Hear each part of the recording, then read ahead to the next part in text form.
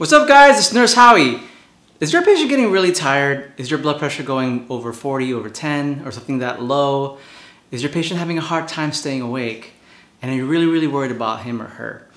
Well, let's talk about cardiogenic shock. If your patient feeling these symptoms, you'll want to know and find out how to assess a patient who is in cardiogenic shock, and most importantly, what to do about it. Stay tuned. Pow!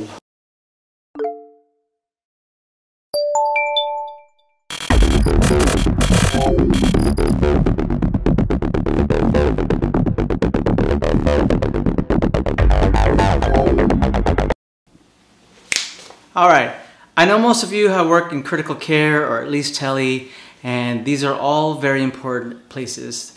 And any of these units, a patient can fall under cardiogenic shock.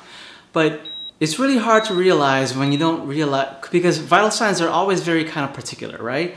You always say vital signs, you see them every day, you see them every hour, and it's kind of like blah, you know? But you want to see your patient's trends. Now, if you have time, and you got a good report from your previous nurse and you want to assess your patient, you kind of want to see how the patient is looking first. So, of course, after you give a report, you do your patient assessment.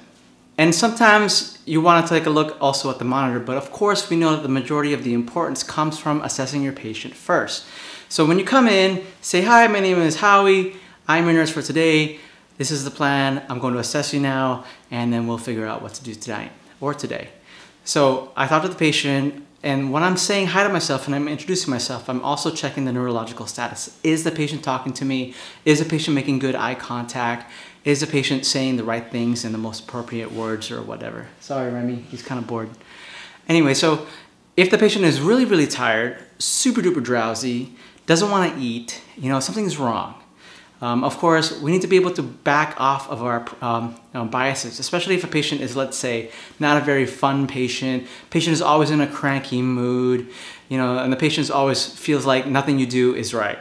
After a couple of days, you're going to kind of want to forget about this patient and just kind of go through the motions. But you need to check yourself once you walk through the door and just be like, hey, this is a new day. Something might be wrong with this patient. I need to check what's wrong. So you just kind of try to bring down your ego, which I sometimes have trouble with. I mean, come on. No, but just kind of bring yourself back to baseline and then reassess the patient as if they were in front of you. They were never in front of you before. So I had a patient who had been my patient for a few days, and this patient had congestive heart failure. So already cardiogenic shock was in my radar, but not close enough to where I would worry about it, because this patient was actually in step down at the time. And so I followed him down there and I started taking care of him. So he was out of that ICU situation because there wasn't as many patients down there and there were more ICU nurses. So I decided to just kind of keep him and take him down a step down and work with him. He was not a very fun patient. Nothing I ever did was actually very good. You know, he was never happy with any of me or any of the other nurses, but I was basically stuck with him and he was stuck with me. So when I came into the room, he was just very tired and he's like, nurse, I don't want to eat. I'm very tired. You know, I slept all night and I'm just even more, did you give me something? And I said, no, I don't remember giving you anything because I just came into the shift. And I don't remember the previous nurse actually giving the patient any PRN medications that would sedate or hypnotize him. So I also checked that. And once I was checking the patient, I do a head-to-toe assessment. So a soft blood pressure is when the systolic is below 100 millimeter mercury. And a soft blood pressure, as long as the map is above 60, 65, you're pretty much okay. However, I like to cycle my patients who are unstable hemodynamically to at least every 15 minutes. And when I rechecked the patient, I came back after a few minutes and saw that I couldn't get a temperature. And then when I checked the blood pressure was still soft. I checked it again. And then I changed it to the other arm and I checked it again. So at this point, red flags start popping up, right? Your nursing instincts starts coming into play. The patient can't give me a temperature. I tried multiple times in the mouth. I even tried the axilla, and that was even worse. It didn't give me any sense of a temperature at all. And even if it was very low. So that's your one clue. your actually second clue, that's actually your second clue. Your first clue is the patient's tired all the time, very fatigued.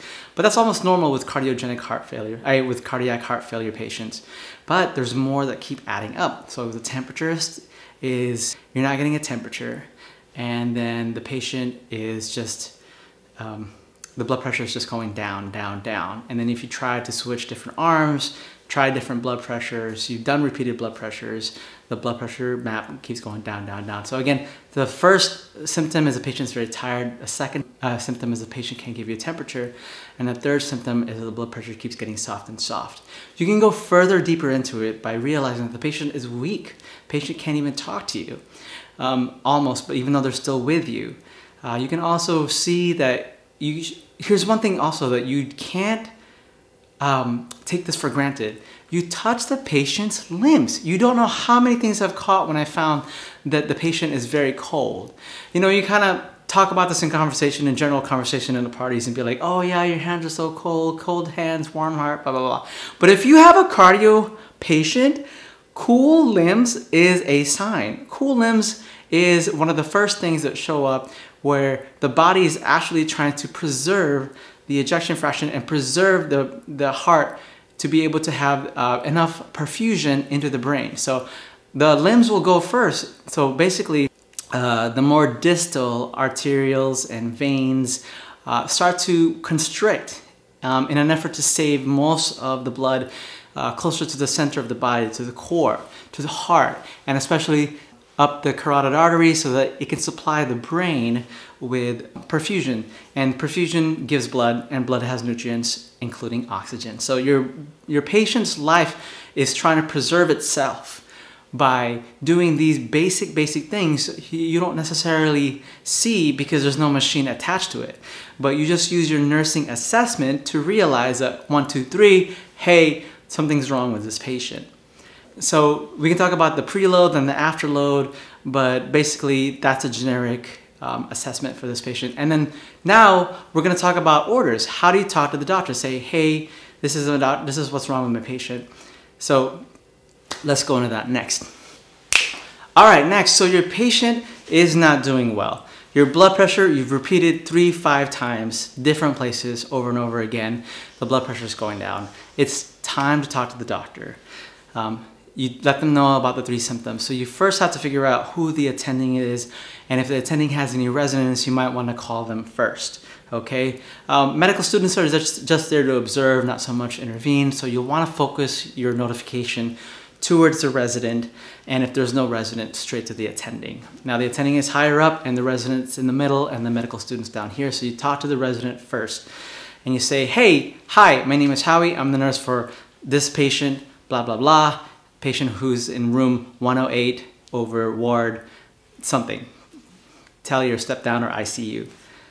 Here's the situation. The patient is congestive heart failure and he's been coming in for this, he's been treated for that. Lately though, when I came to assess the patient, he was having a very hard time staying awake, trying to talk to me. He's extremely fatigued. The blood pressure has been going down. I've rechecked it several times on several different limbs, and I can't get a temperature. I've checked the limbs and I saw that the limbs are very cool and clammy, cool to the touch. Here's what I suggest. I think that the patient might be going to cardiogenic failure. I recommend, if you would like to first try to see if the patient is able to handle a fluid bolus. And let's talk about another fluid bolus. So a patient who has a difficult time with pushing blood into their body, for the first part, if they're going into hemodynamic shock, they're losing a lot of fluid. So you're trying to refill the body with fluid before you can get blood in, and you start with normal saline or lactated ringers. But here we have a cardiogenic shock. There's enough blood in the body, but there's a pump problem. So if there's a pump problem, you want to be able to see if maybe the patient is fluid responsive and if he can be okay with that. But there's a tricky thing aspect to that, is that patients who are congestive heart failure are in fact fluid overloaded already. So you might want to try to bring down the fluid bag to maybe around 250, at most 500. But also you want to talk about the rate with the resident. If you're just giving it at 100, 150, it's kind of slow. And if the patient can drink water, why not just have them do that? But actually a fluid bolus is useful, but just be mindful of the amount of fluid that you give and how fast you give it, because this might make the congestive heart failure for your patient even worse, exacerbating the cardiogenic shock, okay? So once you get past that, let's say that the patient is crashing a little bit faster. You say, hey, we've already done the fluid bolus, we've covered that. What would you like to do? Would you like to take them to the ICU? Would you like to give them a pressor? Things like that. When I was dealing with a patient recently that had cardiogenic heart failure, the patient was on a diltiazem drip to try to keep their heart rate under control. So when the resident came to assess the patient, I don't know if he didn't really believe me, but he thought, well, maybe the patient just needs glucagon to be able to reverse the beta blockers that we were giving him, because he was under a couple of beta blockers, to try to calm down the heart and try to control the rhythm. But at this point, I knew that that probably wasn't the problem, because for one, the heart rate was okay. It was at 70s and 80s, so you knew that if it was a heart rhythm problem, I saw that it was sinus rhythm, or at least AFib RVR controlled, and we'll talk about that later.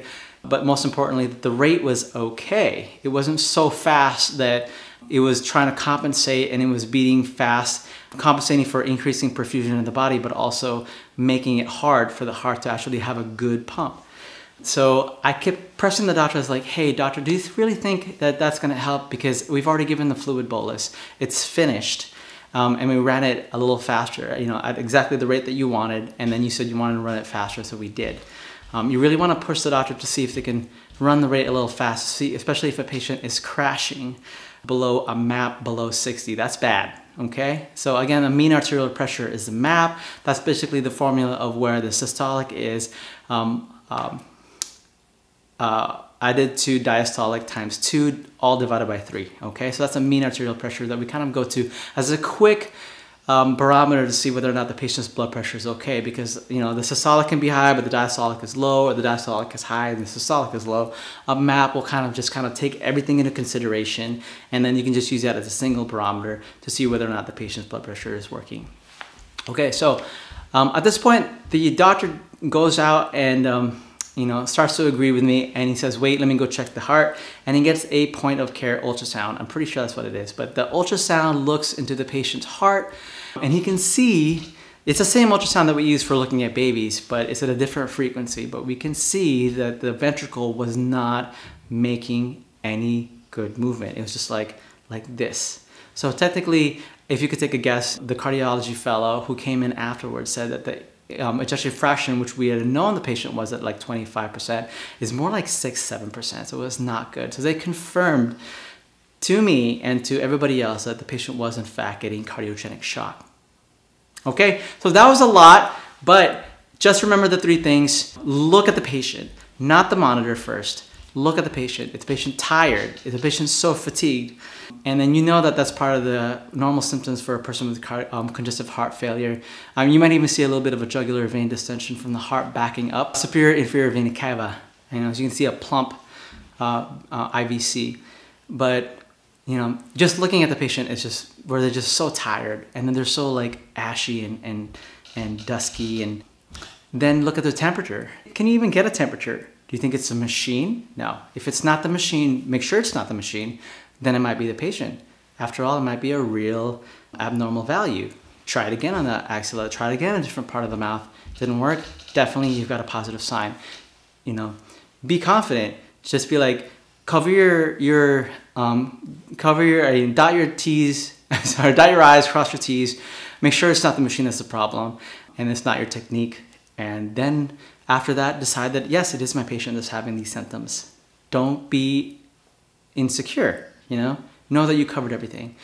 And then 3, check the blood pressures. The blood pressure is usually part of, is seen in the monitor. So you look at the rhythm and make sure that the rhythm is okay. And then look at the blood pressure, look at everything, and then try to put these things together enough so you can make a report to the doctor, and good assessments, treatments, and intervention are. Okay? All right, so we're gonna do a little bit of a review, and I hope this helps you out. And if it does, please comment, like, or subscribe, specifically subscribe. I'm trying to get better at uploading every week.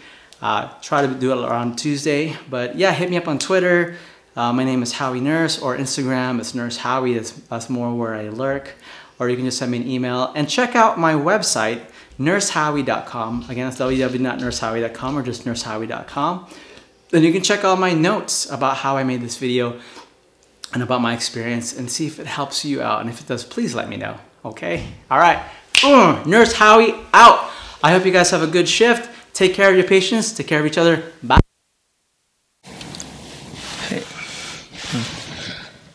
Hey guys, I forgot to mention that if a patient's blood pressure goes from really, really low, for example, going below 60 MAB, and then goes lower and lower and lower, and then all of a sudden the blood pressure becomes super duper high, like in the triple digits of systolic, diastolic, and even the MAB, then it's something that's a certain phenomenon that I've noticed. Let's call it Howie's phenomenon, or Realibit phenomenon. Oops.